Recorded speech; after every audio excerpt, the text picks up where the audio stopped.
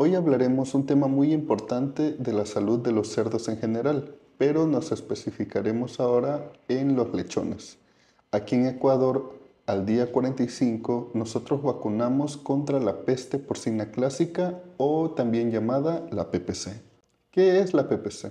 Bueno, es una enfermedad altamente mortal que empieza con fiebres y hemorragias internas hasta llegar a la muerte. En estos casos es muy fácil prevenirla. Aquí vacunamos contra la PPC a partir del día 45. Es una vacuna que solo el gobierno tiene autorización a aplicarla.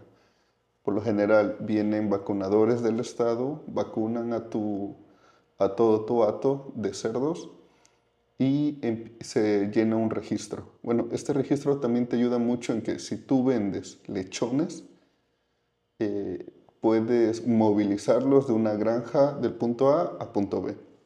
Más que nada eso.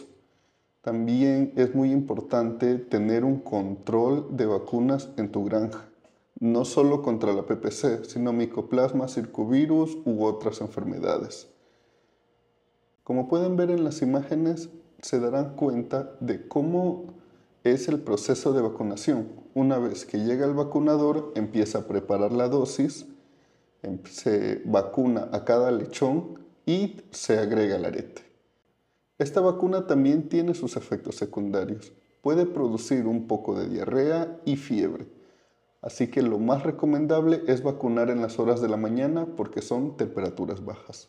Conclusiones. Si tú te dedicas a la engorda de cerdos, es mejor comprar lechones areteados porque al menos ya sabes que están inmunizados y puedes prevenir muchos problemas a futuro, ya que esta enfermedad es altamente contagiable y puede acabar con toda tu granja. Segundo, si tú tienes una producción de lechones, significa que tienes madres y berracos. Es recomendable vacunarlos cada 6 meses para evitar problemas a futuro, ya que también pueden haber complicaciones en el parto. Y bueno, eso es un poco del mundo porcícola en general.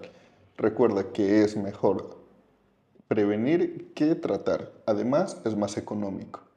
Cualquier duda que tengas, háznosla saber ahí en los comentarios. Nos vemos en el próximo video.